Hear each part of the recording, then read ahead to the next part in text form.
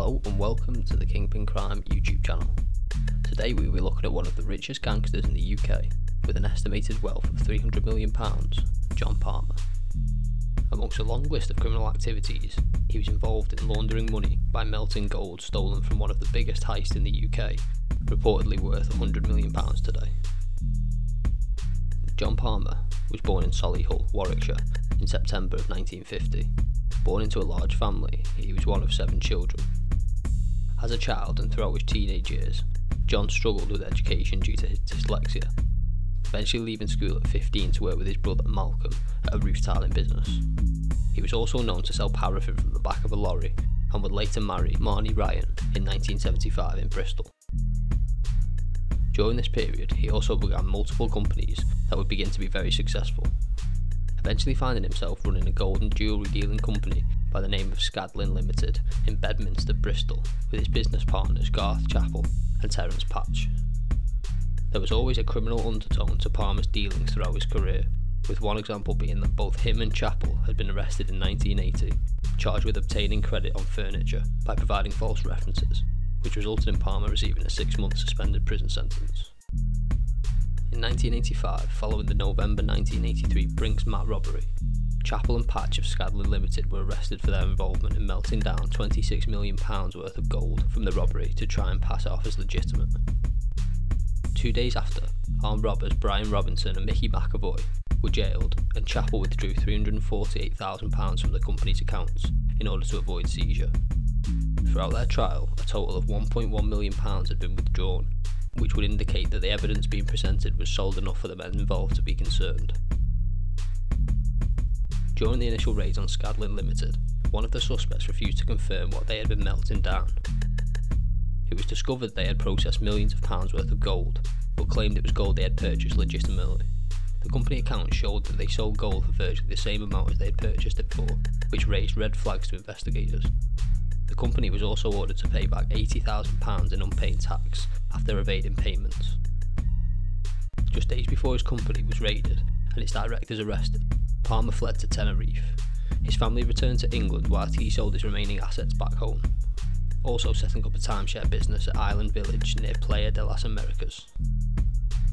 He attempted to move to Brazil after Spain signed an extradition treaty with the UK, but he was arrested and his entry refused after travelling on an expired passport.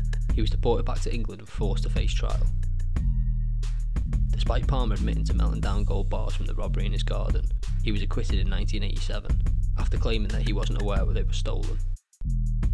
In 1993, The Independent reported he was subject to an asset freezing Mariva injunction gained by Brinks Mat from the High Court of Justice, enabling investigators to track his substantial finances. He later paid out £360,000 to Lloyd's Insurance as a result of civil action brought against him. Due to his connection to the Brinks Mat robbery, Palmer was given the nickname Goldfinger. In 2001, he defended himself in court after sacking his legal team during one of the longest fraud trials in British legal history.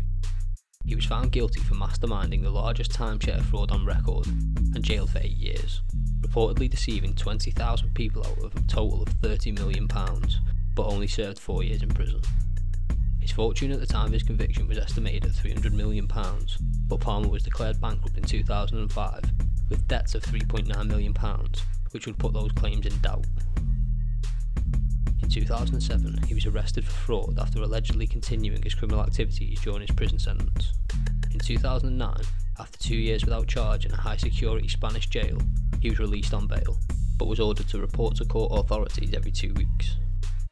In 2015, The Times alleged that Palmer was protected from arrest by a clique of high-ranking corrupt Metropolitan Police officers, after Operation Tiberius files were leaked.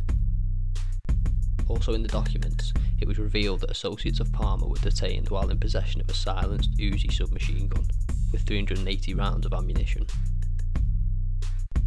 His enemies caught up with him, however, when he was shot 6 times and killed in his home on the 24th of June 2015, aged 64. At the time of his death, Palmer was facing charges in Spain for fraud, firearm possession and money laundering, and it was revealed he opened the first Russian timeshare company in the 1990s. A special BBC documentary presented by broadcaster Roger Cook revealed that since 1999, police had run an intelligence operation on Palmer from an RAF base in Cumbria. Palmer was under surveillance by a secret police unit for 16 years leading to his assassination. The Serious and Organised Crime Agency, now the National Crime Agency, had gathered intelligence on Palmer in an operation codenamed Alpine because of concerns of corruption in the Metropolitan Police.